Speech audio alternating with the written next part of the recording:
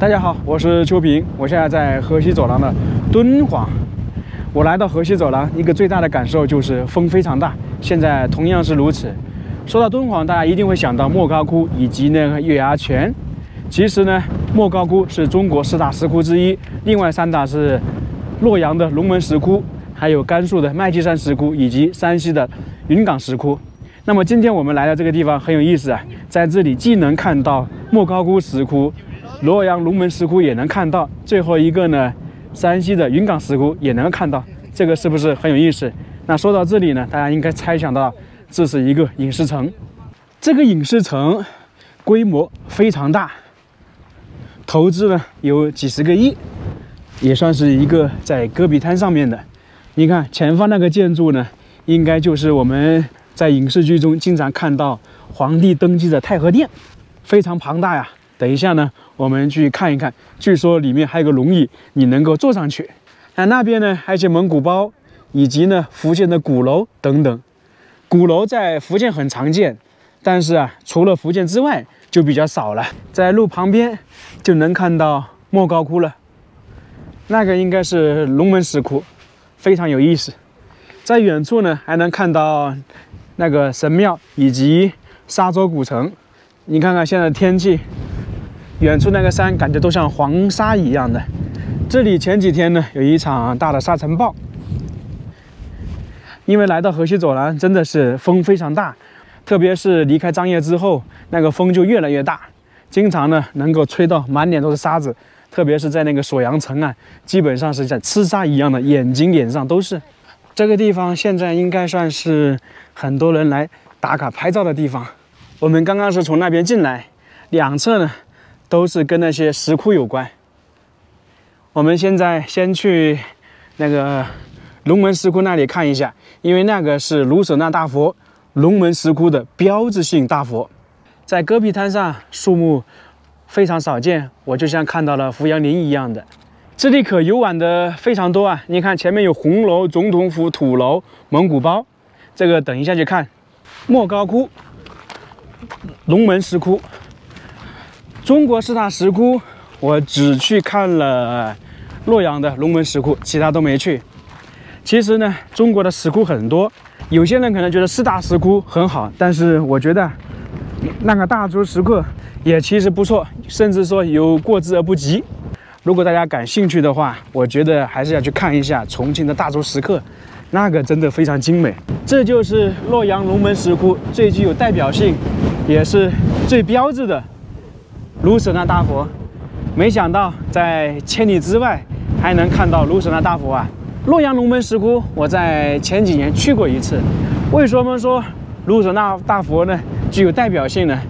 首先呢，非常精美。另外一点呢，就是说这尊大佛就是武则天的化身。武则天当上皇后之后，和李治呢，他们都比较信奉佛教，所以呢，当时这些石窟啊，都在大力的开凿。你比方说，那个四川广元千佛洞那里也有很多唐朝时期开凿的。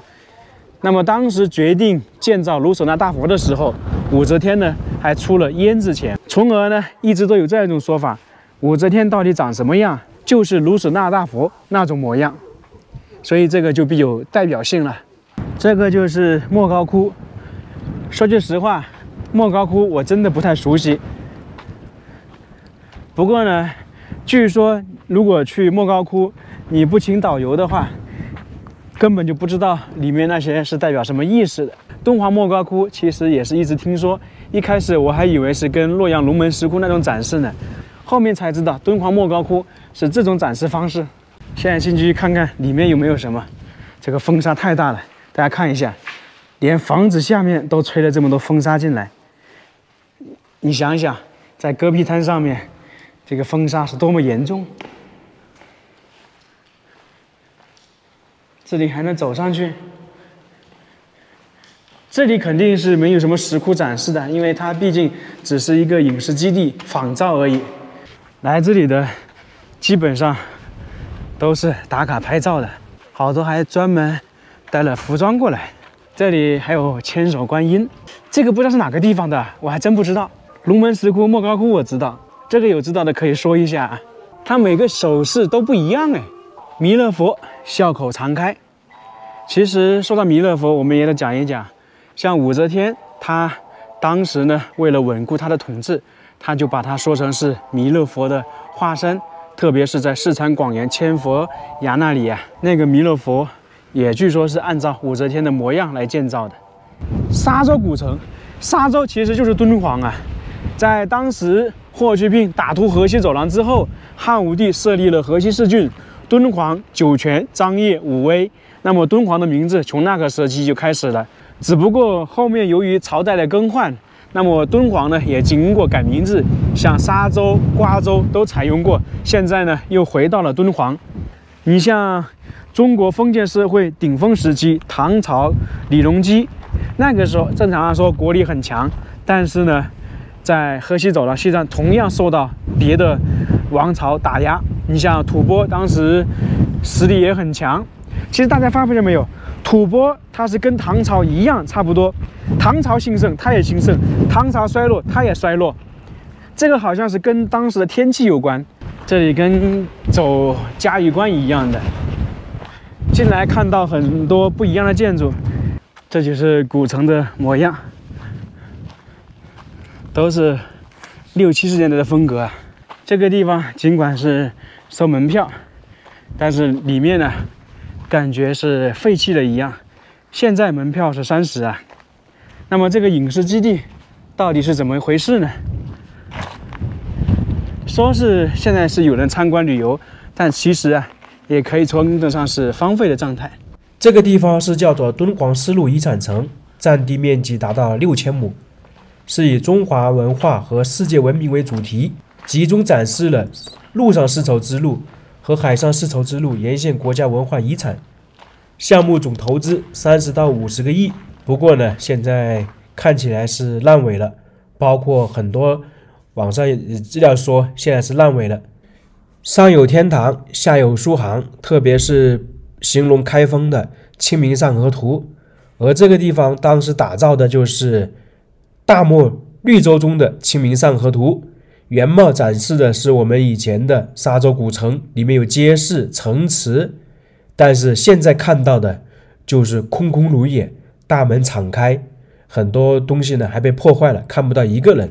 所以说这个地方基本上就是烂尾废弃了。看网上资料是没有完全的完工，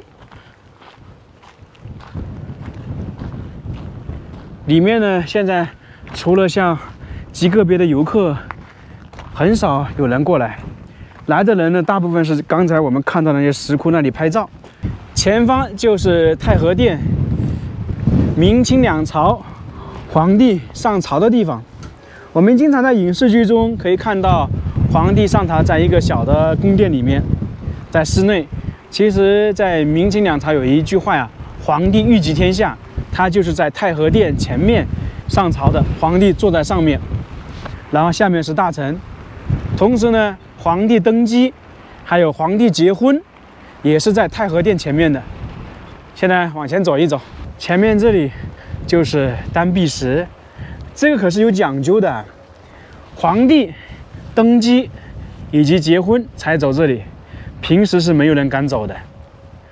如果大家看过一部电视的话，那么就演绎了皇帝登基的场景。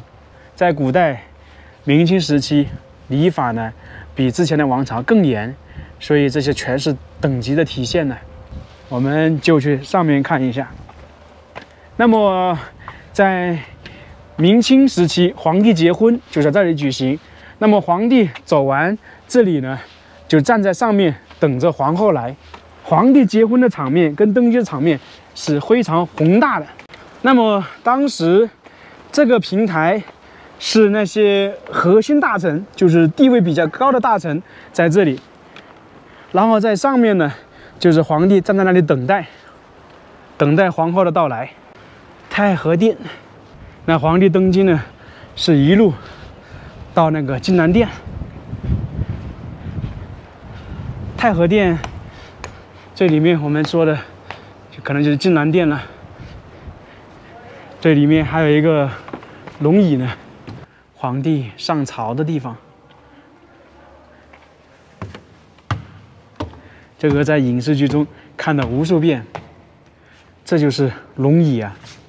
大家如果看真实的龙椅，去故宫可以看到，这就是皇帝的龙椅。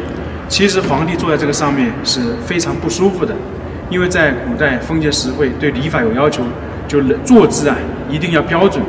我们说的昂首挺胸一样的，在古代对皇帝的一言一行，所有的都有标准。那皇帝坐在这里上朝，下面有大臣汇报，他得听，他不能分神。如果分神的话，就有那些礼部的官员提醒。另外呢，他不能这样靠着。一个是这个龙椅很大，另外一点呢，这个龙椅上面很多凸出来的，你看龙爪、龙身，他靠着会非常不舒服。所以皇帝呢，尽管说是一个帝国的统治者，但是他并不是说我们想的那么美好。前方是蒙古包以及土楼，这些蒙古包都是空空如也，啥都没有啊，就是展示用的。所以整体这个地方其实废弃了好几年了。这就是福建的客家土楼，这个算是中国一大非常具有特色的建筑。到时候我们去福建还得去看一看，因为福建有很多巨大无比的土楼，有正方形的，还有这种圆形的。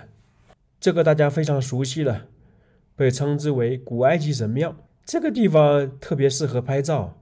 你如果披上一条长长的丝巾，站在神庙之上，就是那些柱子之间，大漠微风吹来，吹起你的长发与丝巾。当你在风中摇摆的时候，这个美美的照片就来了。继续往前走，刚刚看到一个千手观音，不知道是哪里的。这里有一个睡佛，我也不知道是哪里的，有知道的也可以说一下。这个睡佛看起来很大，一开始我以为是张掖大佛寺的那个复制品，后来看看不是的。这个应该是云冈石窟的吧？这个地方也还没去过。在戈壁滩上面能够见到这样一大片建筑是非常难得的，尽管说与戈壁滩上面的风光啊显得格格不入，不过就是投资了这么多，最终烂尾了，还是挺可惜的。你如果路过敦煌，可以进来看一看。